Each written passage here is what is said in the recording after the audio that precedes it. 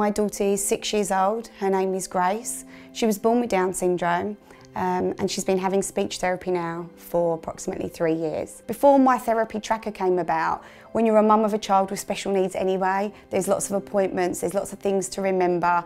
So having my therapy tracker has changed my life really, because I can go into it now and see exactly what's been done on that day, and I know exactly where Grace is at. Before I was using my therapy tracker, I kept paper notes. So I came across my therapy tracker through Marissa and Amy, who I've worked with in the NHS and as part of an independent therapy supervision group. I've also worked in the NHS on electronic patient records on IT projects. When I'm using my therapy tracker, I'm really focusing on what it is that we've identified that needs to happen. What's the priorities? We wanted my therapy tracker to help therapists to provide a better service to their customers.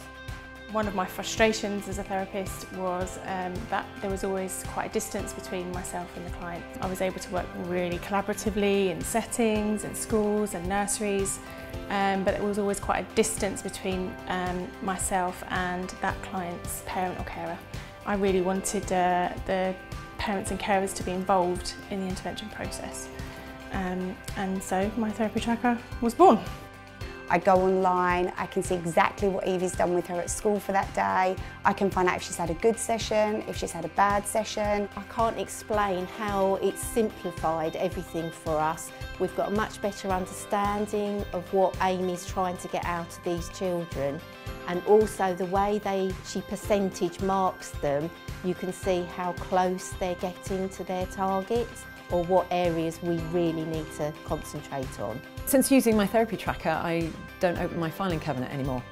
We want every therapist to be able to collaborate with their clients using this solution, because we feel that that's a way that they can provide their intervention, but it's not just about growing their business and getting the admin for their practice management sorted.